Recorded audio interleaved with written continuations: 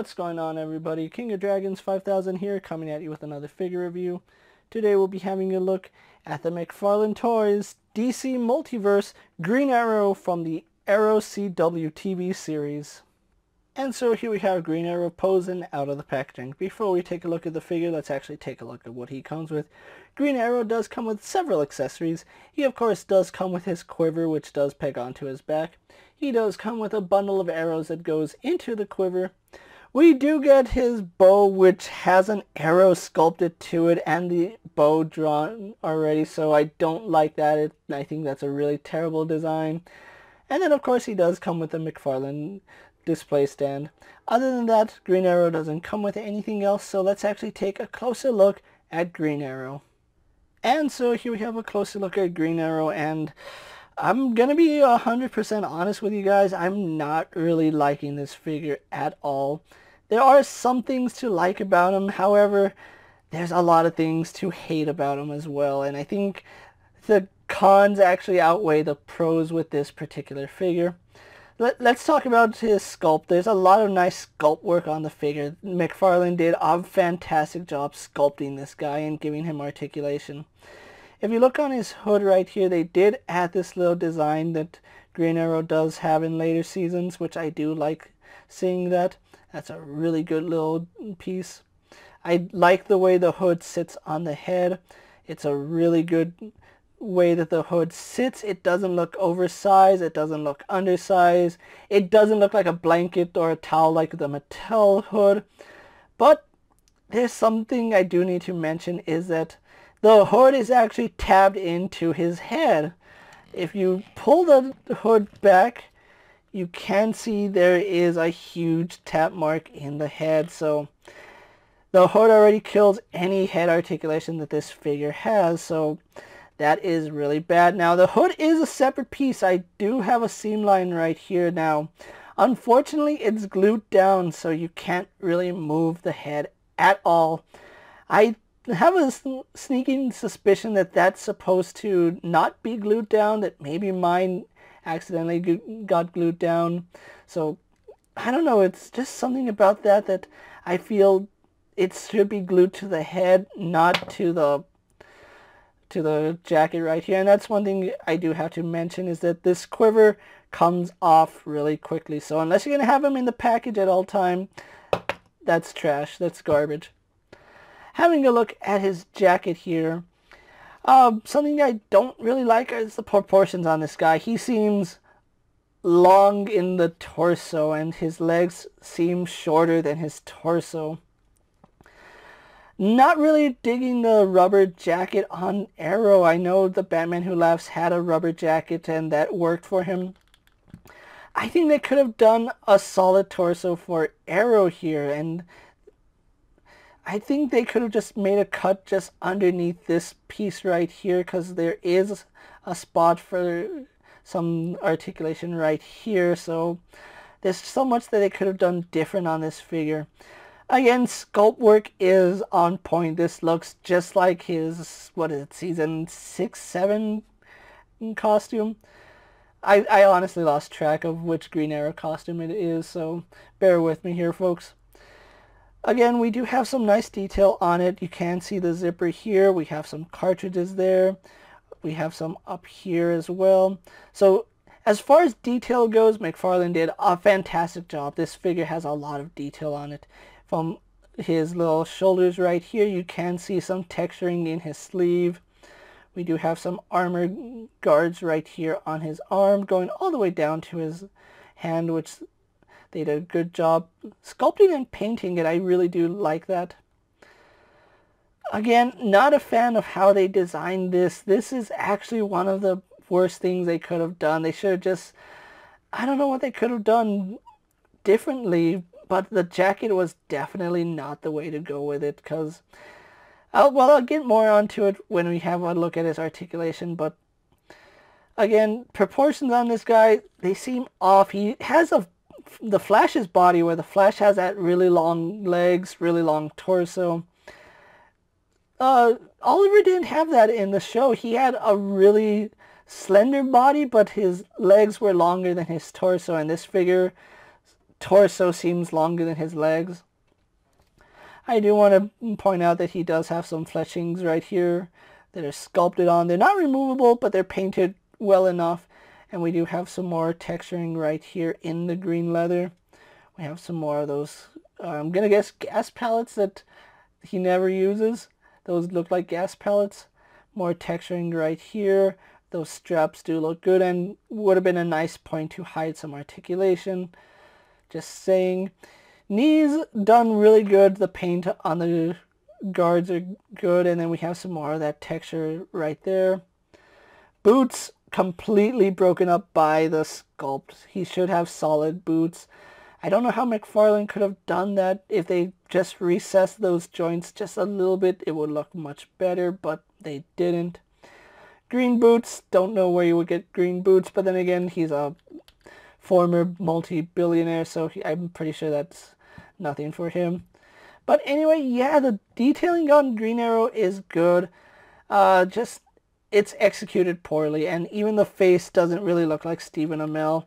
It just looks like somebody cosplaying as Green Arrow, and that's a little bit unfortunate. They haven't nailed the real tech face printing, so yeah, it's gonna look bad by today's standards.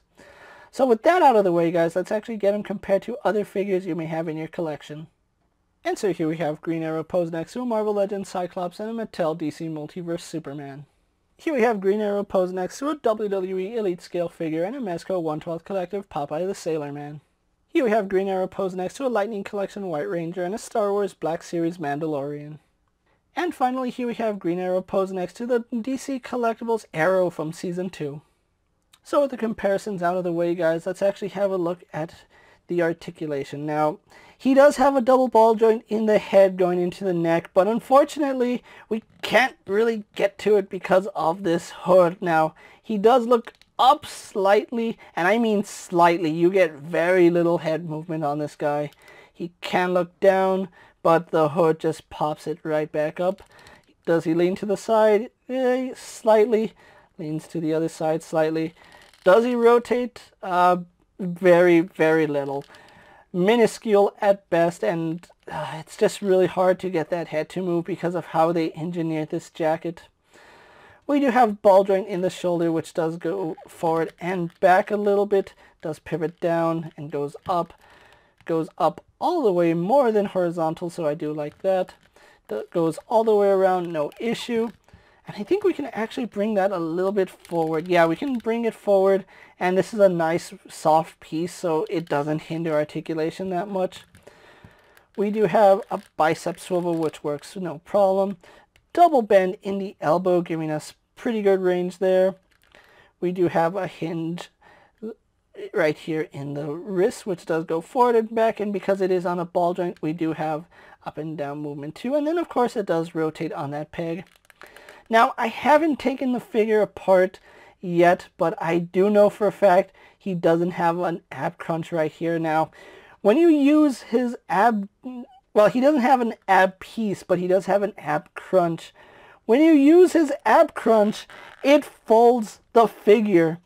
That's not how it's supposed to look, and I don't know, even though it gets really good range, it looks like somebody folded him in half. That it doesn't look good. Like, even the jacket right here protrudes out at a weird angle. So even though we do have a crunch, let's see, going back, it goes back fairly well, and I just popped him out of his joint. How about that? Oh, no, I actually popped him back in.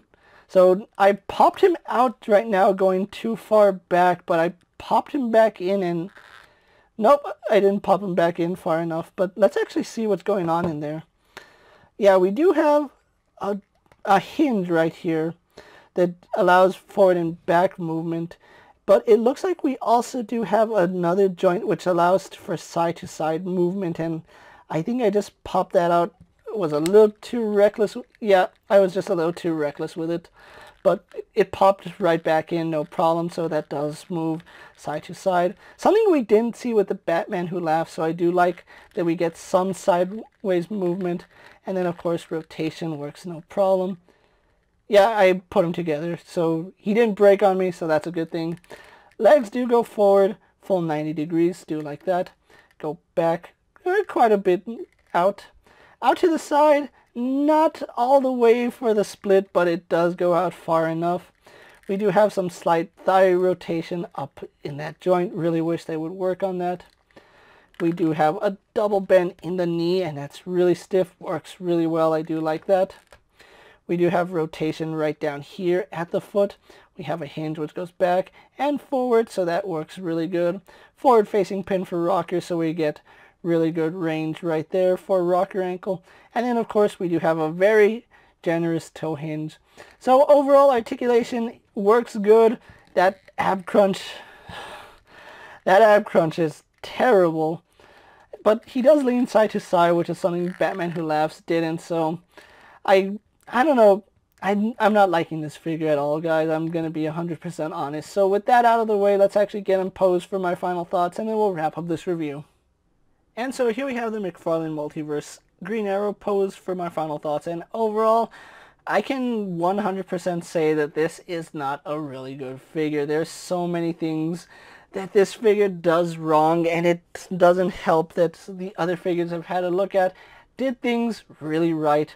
As far as the accessories go, the bundle of arrows falls out of the quiver really easily, and then his quiver also falls off quite easy, so I'm not a fan of that.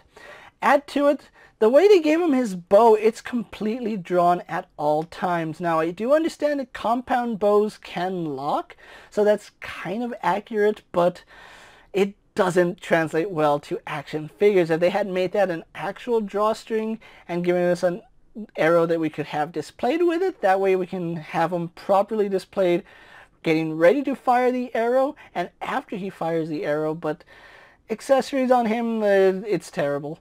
They could have done much better with him. As far as the detailing on Arrow here goes, it's done exceptionally well. McFarlane did a really good job sculpting all the pieces that need to go on Arrow. Now, as far as his proportions go, he seems like he's a lot of torso and not enough legs. That's really disappointing because this could have been a really good figure, but just like I suspected, they did so much wrong with this figure, and it turned out exactly like I said. Now, I'm not going to say he's 100% garbage, but this is a really hard figure to like. If you have a DC Collectibles Arrow or Green Arrow, I think that's a better way to go than the McFarlane figures. This is actually a miss in my books. McFarlane could have done much better, and I don't know, there's something about this costume that should have worked in action figure form, but it doesn't work here. So with that being said, guys, I'm KingofDragons 5000 saying I do not recommend you pick up the Arrow. Skip this figure. If you see him in stores, just avoid him at all costs. If you're a fan of the show and you're a fan of the costume, I guess you can pick it up, but if you're just collecting the line, I think you should avoid Arrow at all costs, unfortunately. So with that being said, guys, I'm KingofDragons 5000. Don't forget to like this video, leave a comment, subscribe to my channel. Go check out all my other action figure reviews as well as all my other multiverse videos. Hopefully you find them informative. As always, if there's a figure you would like to see me review, let me know down in the comments. And if it's in my collection, I'll definitely have a look at it. While you're at it, don't forget to check out my Instagram account for new and exciting action figure photos. And as always, ring that bell to be notified every time I upload a video. Until next time, guys, I'll see you later. Take care, everyone.